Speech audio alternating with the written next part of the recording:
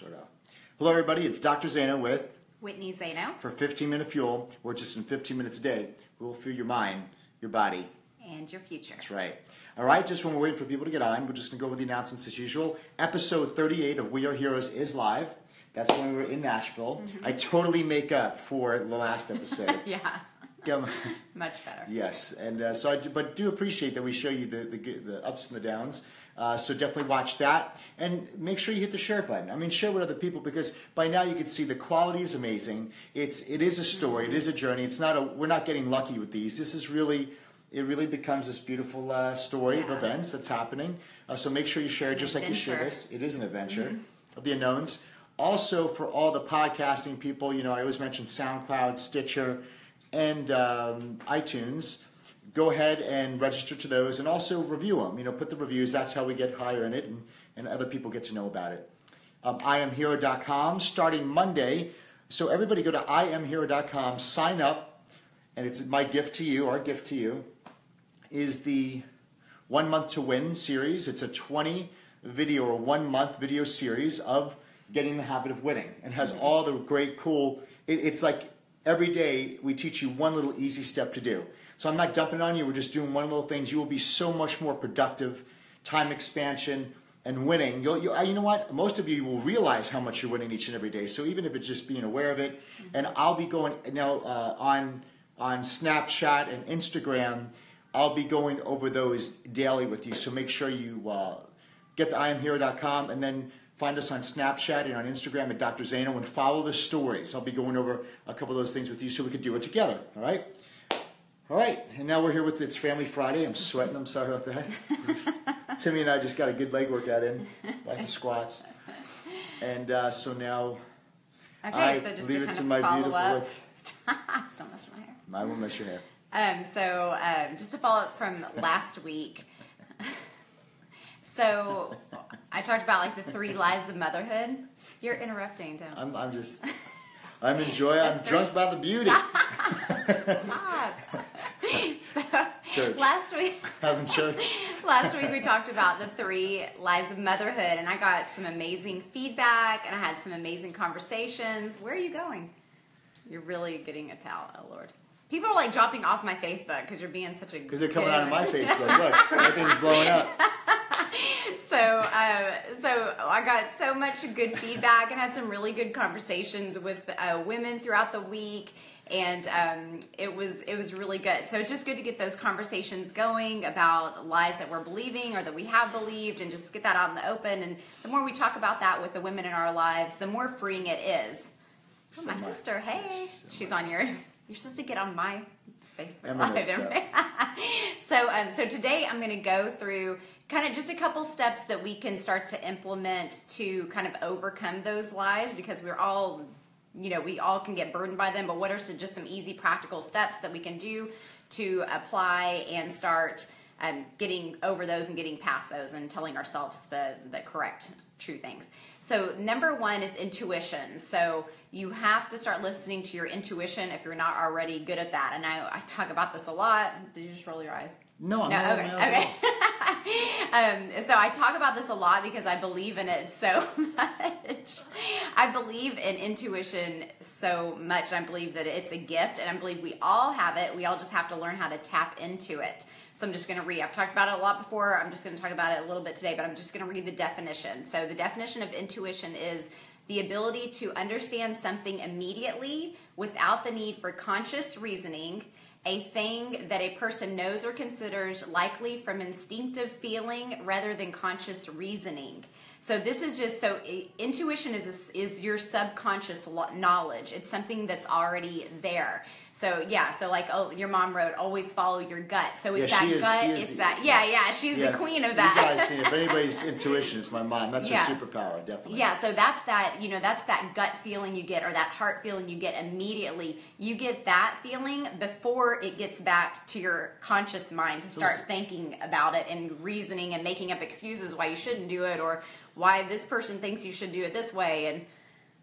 And I think women have it I think we all have it, but women seem to, it goes along with that motherly instinct. Yeah. We can tap into it a little bit easier. I truly believe that. Yeah, we can definitely, there's definitely like that mother's instinct, but men also have it too. So you actually have it more than you realize, so. But I think every woman, when you talk about this, they'll all say, oh yeah, there was a time. Like, so you've all experienced it, but the thing is, you experienced it, but you just don't know the equation on how to redevelop it, like actually be able to tap. So it's definitely, you tap into it, you do. Well, it's a skill that you develop. Use it to be able to use it almost consciously. Yeah.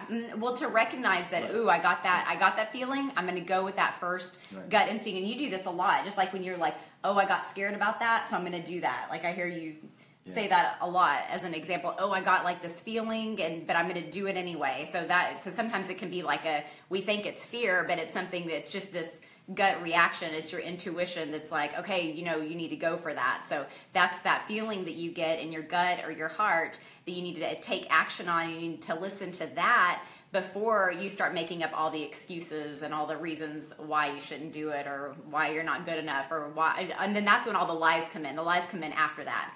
So it's just a skill that you've got to develop, and you just have to listen to that small voice, that still small voice inside you that's already, it's there and it's trying to talk to you, but sometimes we've just ignored it for so long that we don't think it's there. And that's whenever you get to, people are like, I don't know what to do, I don't know. When they can't make a decision, it's because they're listening to all the voices around them and they're not listening to their intuition. So we have to start listening to that and then following that and developing that skill. And and then also I wanted to, because I was resending people videos of our 15-minute fuel, and I was scrolling back through like I didn't realize they were all on YouTube. So if you ever want to search like I know, thanks. Well, I'm letting other people know in case they don't know. You can always go back and search old 15-minute fuels. Are all organized under the Dr. Zaino YouTube page. So it's real easy to like read the titles. I know. Well, I'm glad you're watching when we tell you that every. Sorry, I do watch. I'm watching.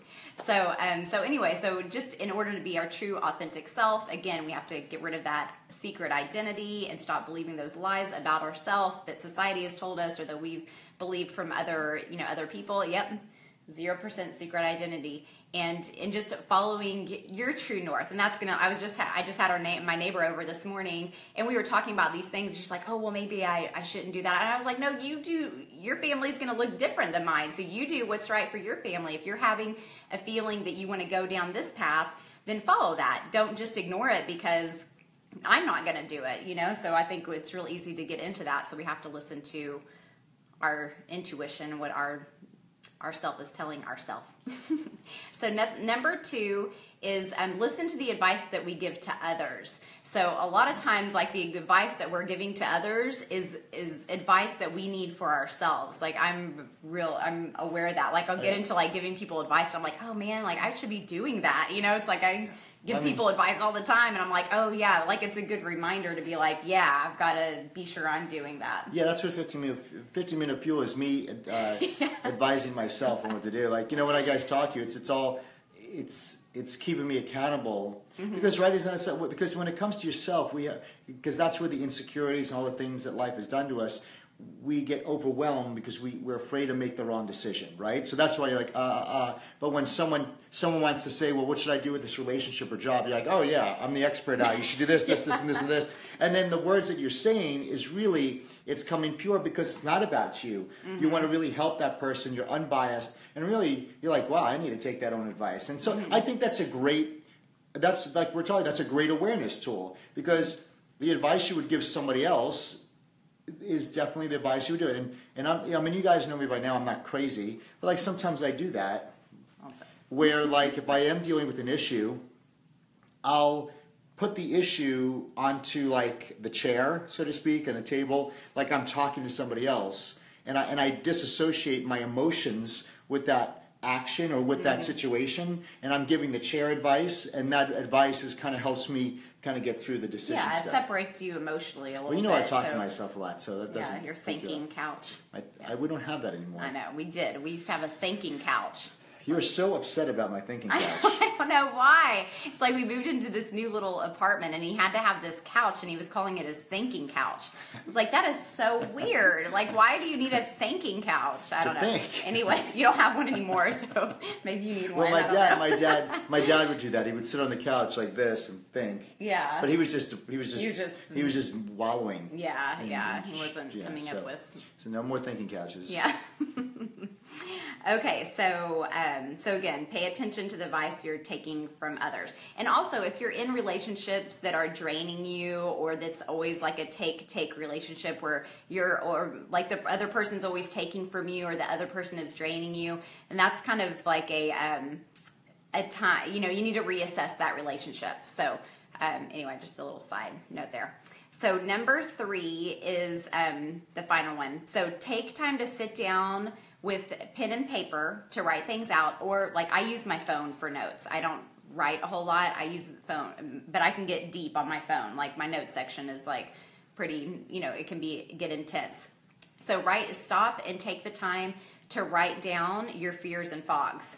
So this is where, because a lot of times, and this is one thing that I'm kind of noticing now, but you used to always ask me, well, what's your vision? What's your dreams? And I was like, I don't know and I just kind of pushed it off as, well, you're the visionary and I'm just going to like help you get there. And I was always kind of like, I don't know what my dreams are. I don't know what my goals are. But I think I just was too busy with crappy stuff to do, whatever, just like life stuff, just busy with life stuff. I didn't take the time to like sit down and focus on my dreams and my visions and things like that. But then whenever you started talking about the whole fears and fogs thing, that's really what blocks us from being vulnerable and authentic to write down our dreams and visions, because we have these fears that are blocking us from even writing them down. And I'm like super guilty of that. I've done that for a long time. So talk about like the fears and fogs. Well, there's no guilt in it. I think the episode I did, you could guys look back on it, but the fears and fogs fears are like what I'm afraid of, and fogs are, I kind of have a vision, but there's blank spots that I can't fill in. It's like, for me, it's technology. It's like, I don't know how to build that website, so it's a fog. I can't see through it, but then there's definite fears. And so when we think of a fear and a fog, a fear is in our mind, right?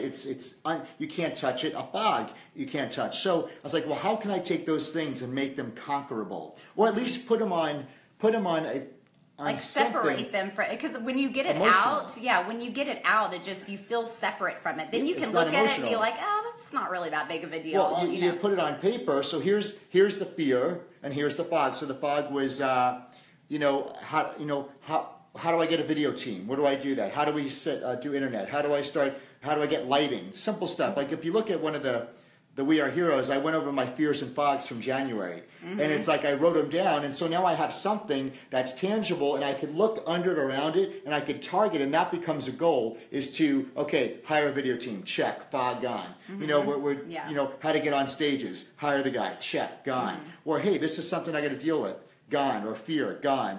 Write a talk, gone. So I have something to go for, and then when it's on paper, you clear it.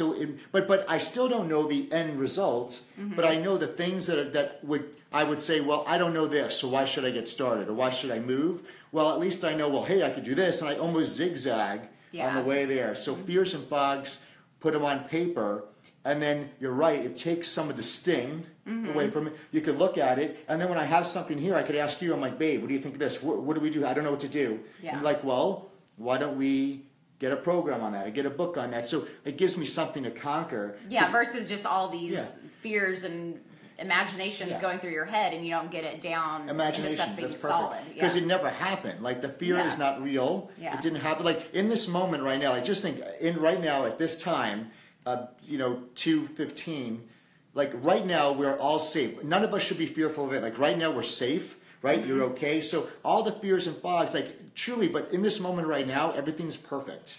So the fears are something in the future, or they're from something from the past you're worried about happening again. But if you say right in this second, we're all safe, we're all good.